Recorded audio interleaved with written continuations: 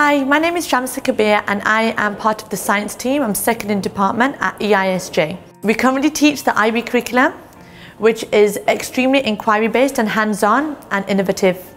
We bring in lots of technology they use all around the world. We work with programs like STEM, so that's science, technology, engineering and mathematics. And we use those skills and incorporate them in the classroom. And we also work with programs like NASA. So we look at the current programs they're using now in the space station and our students work alongside them.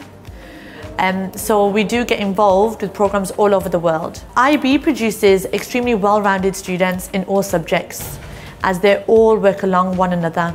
So whatever we teach in science coincides with maths and English and incorporates all subjects together. So what sets us apart from other schools is that we encourage growth mindset classrooms. This is where we believe that students from whatever background they are from or whatever setbacks they have, they can achieve to their fullest potential.